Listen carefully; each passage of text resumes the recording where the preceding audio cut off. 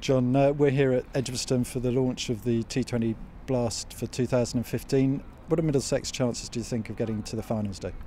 Hopefully very good. I know we've worked very, very hard in the close season on our skills, and it's been a tough winter, but hopefully we can perform this year. I know obviously the previous years haven't been how we've wanted them to be, but hopefully this year we can really start challenging sides and hopefully get to a final state. I think it was 2008 the last time we won, so it's a long time.